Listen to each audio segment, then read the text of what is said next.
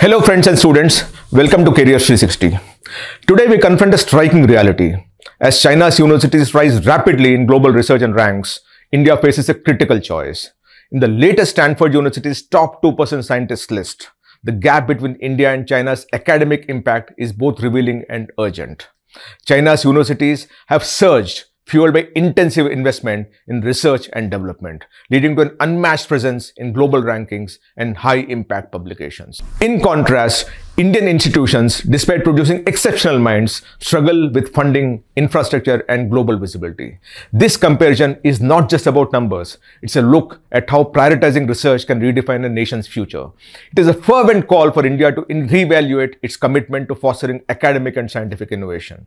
It's a plea to the powers that be that India is far from achieving its potential unless we invest a lot more in research. Let us look at all these things through some numbers. Now let us look at the top 2% scientist list that Stanford University has put forward, right?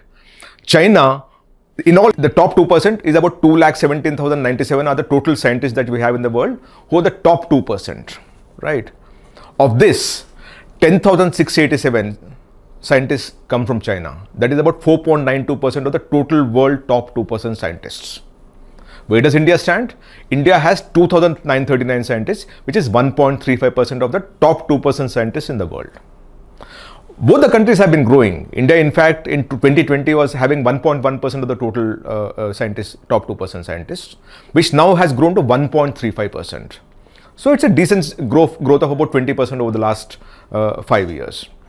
But China was on 6,943, which jumped to 10,687.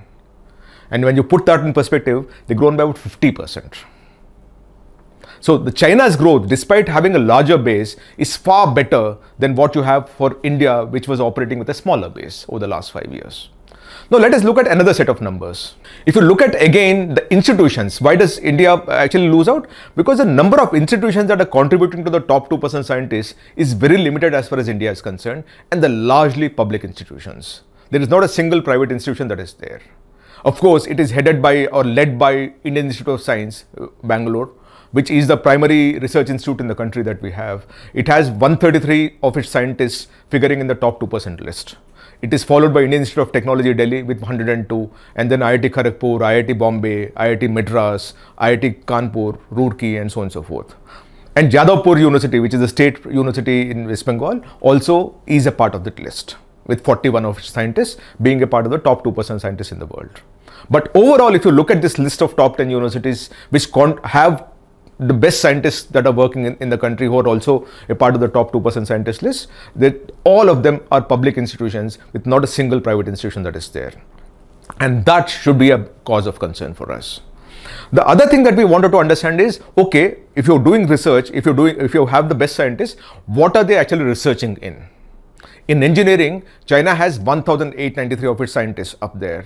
India has only 418, right? That's a 4.5 times, that China has a lead over us. In ICT, it is 1,353 for China and 242 for India. In chemistry, 1,457 for China and 413 for India. Biology, 186 for China and 111. Here we're trying to compete slightly closer. And in biomedical, so in biology, biomedical, pharmacy, India seems to be at least be half of what China is, but in every other field, India is very, very far behind. And that should be of concern, because ultimately, unless you start researching diverse fields and not focused on a few things, which is pharmacy, ICT, and those kind of things, we'll always be struggling to compete and achieve our true potential.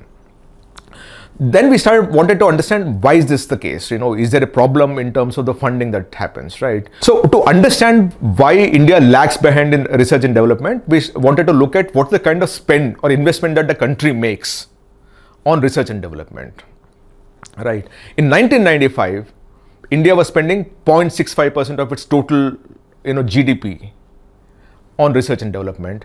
China was lagging far behind at 0.57%. Now, why we are talking of GDP as a percentage of GDP? Because we'll come to the absolute numbers much later. But the first understanding of the kind of investment is from the GDP. If the scale of the economy or the scale of the country is lesser, obviously you will spend lesser. So absolute numbers don't make sense, right? So we wanted to understand from that perspective. But by the time we went to 2022, China from 0.57 in 1995 grew to 2.44%. It almost quadrupled. Where did India go? India grew from 2.65% to 0.66%.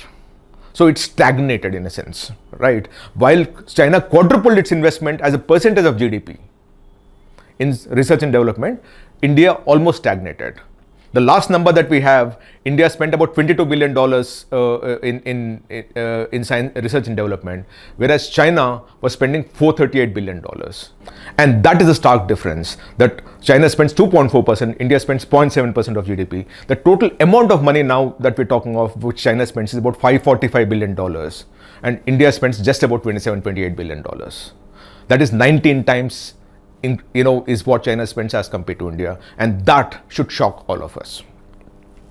Now we went to the next level. We said, is it because the government of India doesn't spend, or is it that the institutions are not researching well? One of the things that China really takes lead is the number of its own private companies that are actually investing in research and development, right? There is a list which is the top 2,500 global R&D spenders in the world, which is created by WIPO, which is the World Intellectual Property Organization. And this data, when they compiled the data, China had 301 of its companies in the top 2,500 global R&D spenders. India has only 26 of them. And more importantly, the companies that are spending on R&D in India are largely pharmaceutical companies, automotive companies, and software companies. Whereas in China, it is very diverse. Extremely diverse. So the broader industry connect that China has ensures that R&D is spent all over in a very diverse field, and because of it prospers far better than what we have in India. Now, all this obviously has an impact on how the universities perform, because all of you would know that a good university also has a very good research potential, and they also, their academics, their faculty, and researchers, scientists do also very good research. So we started looking at, okay, if all this is happening, then does it have an impact on the kind of universities that these countries generate, or the kind of universities that these countries actually own, where the students actually go for the learning. In China, and we started looking at different rankings that the world has to understand how India compares to China in terms of the best universities that both the countries have. In the QS ranking, India has in 2025, in the top 500 universities, India has 11 of them. China has 33 of them. But if you move beyond QS ranking and start looking at the other rankings, this gap is much more starker.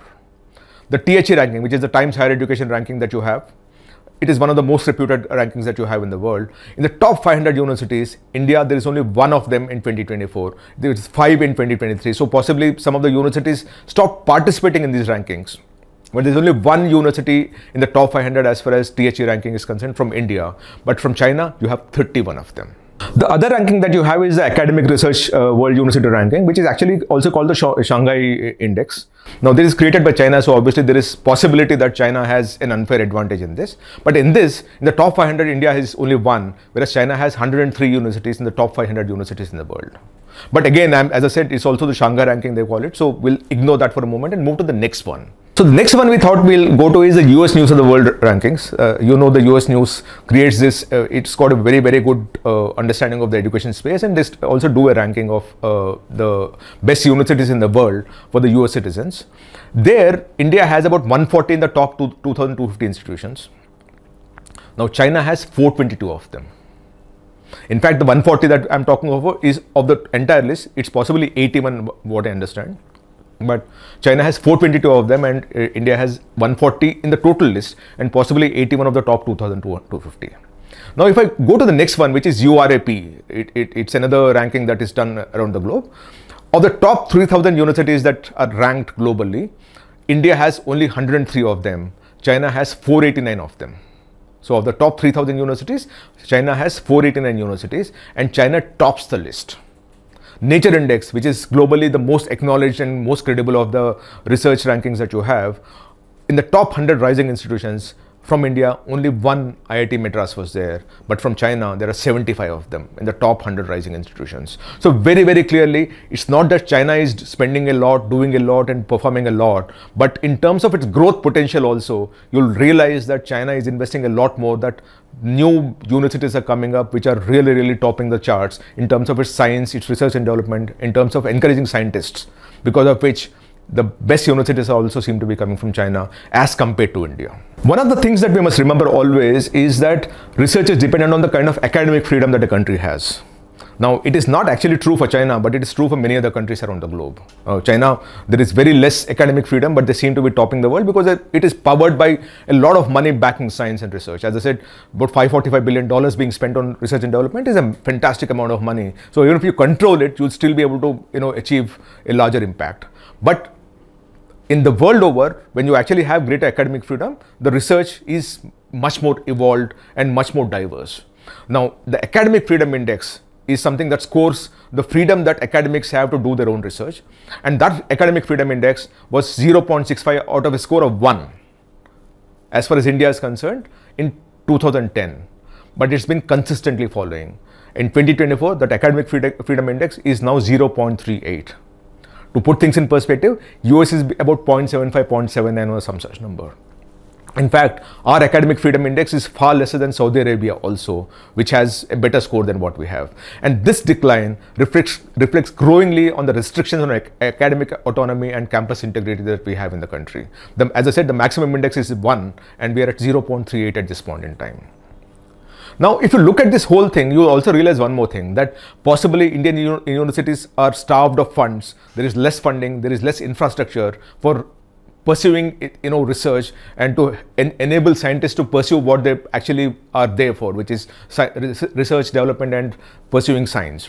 Now, here what we did was we listed out the top 3 universities in China with the kind of funding that they have and with the kind of corpus that they created. By the way, the highest corpus that in India we have is in Indian Institute of Science, which I think has a corpus of about $400 to $500 million, right? That's the kind of fund that they work in terms of ensuring that their people, pursue research and innovation. But if you look at China, the Tsinghua University, which is established in 1911, it has an endowment of about $6 billion, right? This is about 15 times of what Indian Institute of Science has. The Peking University has an estimated endowment of about $3 billion. The Zhejiang University has a roughly estimate of about $2 billion.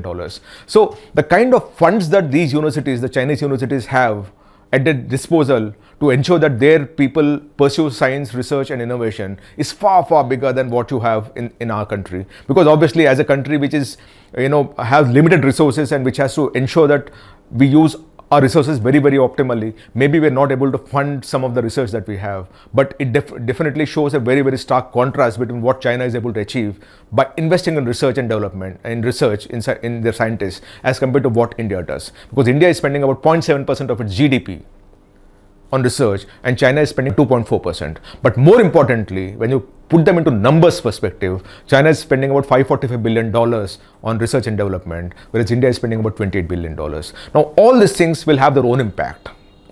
If you look at the kind of growth that China has over the last 30 years, since it's accelerated its investment in science and research and development, you'll suddenly realize why China is where it is today. The growth of China happened in the last 3 decades because it was backed by huge investments in science, research and development, whereas India, possibly because of its social issues that we are getting, we are facing, we somewhere stagnated in terms of our research spending. We just 0.65% earlier of the GDP, and now it's about 0.7%. We are stagnating, and that is where, as an economy also, we are very, very difficult in terms of, achieving our true potential of what India should be at some point in time.